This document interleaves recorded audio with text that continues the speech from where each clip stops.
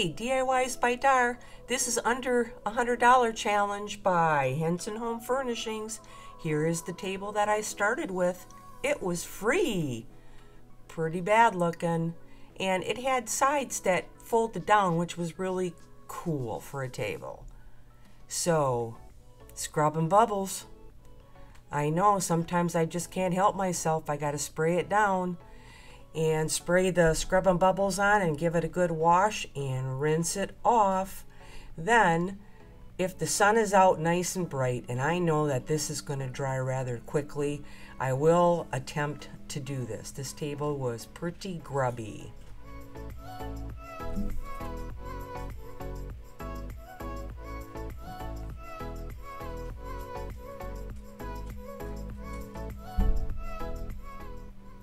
Well, I wasn't sure if it had really thin veneer or really thick lacquer.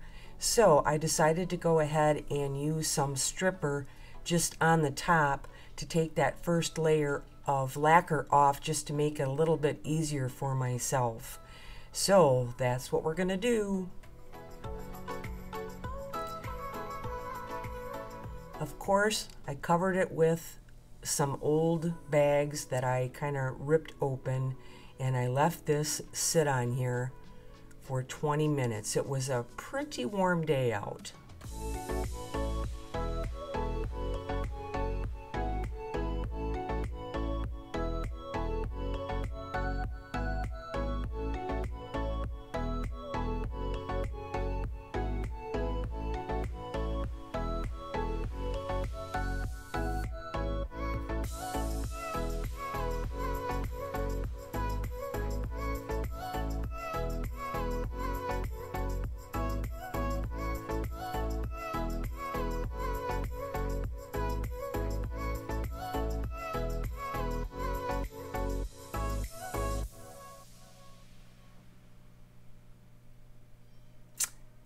Here we go. We're going to start scraping this heavy sludge off, and it was pretty thick and heavy.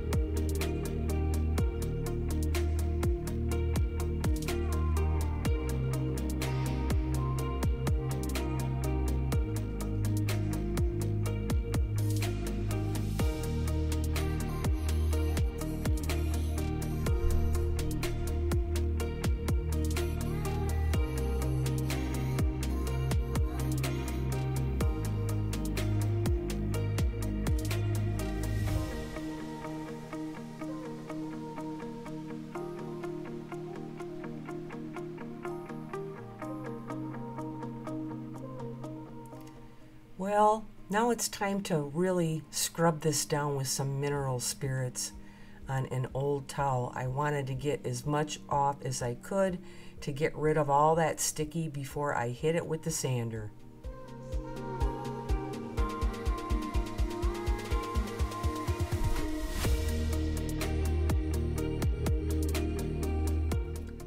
I'm using the Surf Prep with just the flat pad and 100 grit sandpaper here. Now I changed the paper out, and you can really see the difference here. And change it out when you need to, because all you're doing is grinding that dirt in. Once that pad gets loaded up, that paper gets loaded up on the bottom.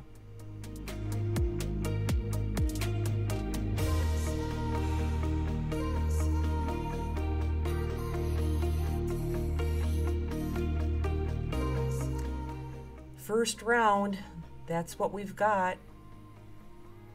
Now I'm going to use my Skil sander with the fingertip attachment. I make my own little pieces of sandpaper to go on there. I just cut it, and this is what it's really great for, getting in all them tiny little grooves. Sometimes when you're using something like this, it's better to put it in place first, then start it, and then you don't get so much of that jumping. Here's how I actually cut it. I just put a piece on there, and I'll go ahead and flip it over and cut the points, and then shape it down to size. What I want is I want a little bit to fold up around the edge. You can see how worn that tip is. When I put it on there, I just want enough that it's going to cover up the side of that attachment. Then this sanding right here, this is like a waterfall end before it goes down to that rounded molding part. So when you have that sandpaper folded up like that, you can get that straight edge and then you can get the bottom. This really had some thick lacquer and stain in it, and it was quite fun to get out. I was sanding for a few days.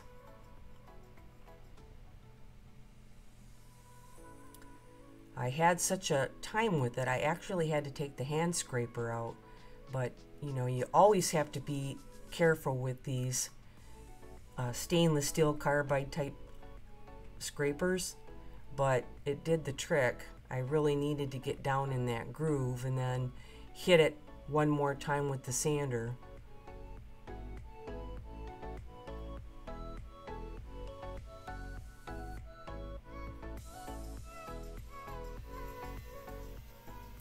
As you can see, looks pretty good. And of course, I had to go back and do some hand sanding. Well, I wanted to put Odie's oil and Odie's wax on this piece. You can see the difference in the color of the wood. The little fold down extensions are so red and the rest of the wood is white. I'm not really sure what happened here, if this is different wood that they use. When I did the bottom, I set it up on some little stilts just so nothing would stick on the bottom. With Odie's oil, you use a little scrubby pad, and you want to just use it sparingly and go in small little circles and work that oil into that wood.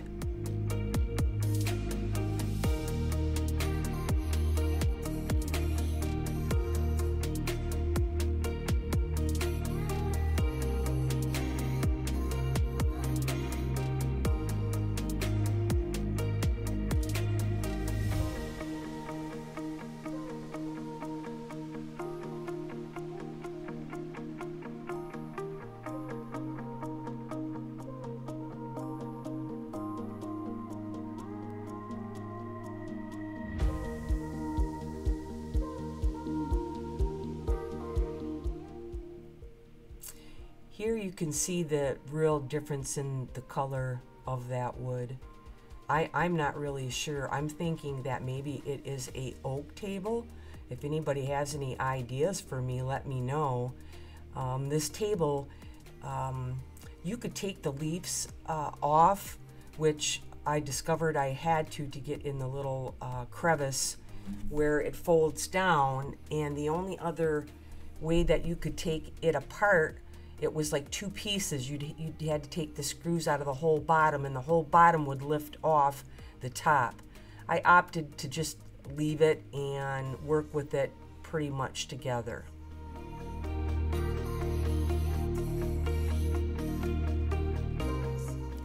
After 45 minutes, go ahead and wipe off any of that excess oil that you see. Then you need to wait 24 hours if you are going to put another coat on, which I did want to. This wood really needed a nice drink.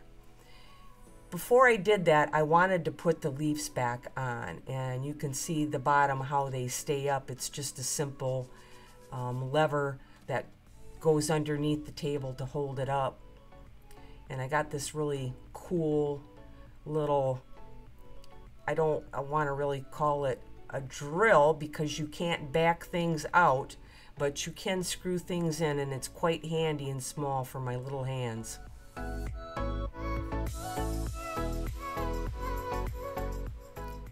Here goes the second coat now that we have it all back together.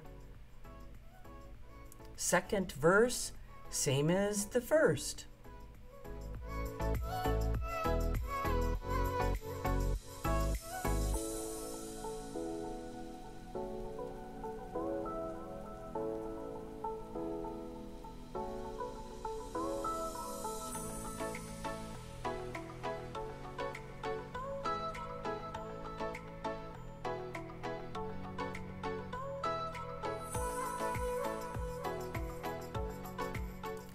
After that dries again for 45 minutes, you buff it off. Now, you need to wait 48 hours before you put the Odie's wax on, and I didn't show that process, but it's pretty much the same. You put it in and you wait 2 hours, then you go back and you buff it off. Now, what they tell you to do is run your fingers across, and if you leave finger streaks, then you know you have not buffed it off enough. I wanted a little interest on this piece, so I went and got these decals with lily pads and flowers. I thought it would be really, really pretty together. My first time putting a decal on glass, it is a little bit different. It seems like maybe the decal stretches a bit, and you're more apt to get little tiny bubbles under there. So I tried to take it as straight on as I could and start from the center and just get that initial stick going on for yourself before you get back to them edges. And you really have to hit it hard. I would say it took me 15 to 20 minutes to get this flower on. If it starts to peel, you need to put it back down and then hit it with your burnishing stick again until it sticks.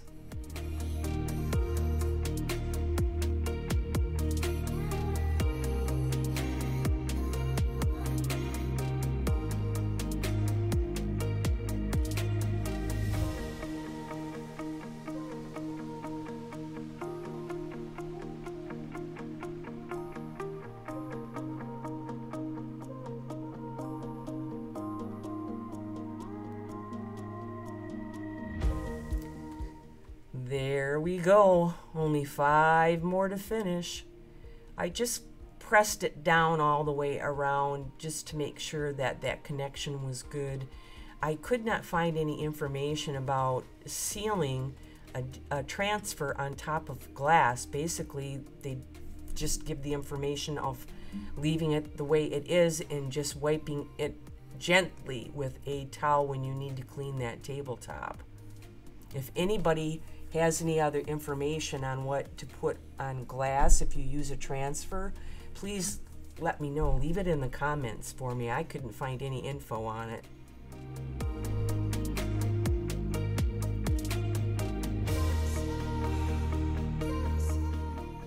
Just trying to work some of those air bubbles out. There were a couple in there, which could mean disaster. It could bubble up and the whole thing could lift up. Here's what I started with.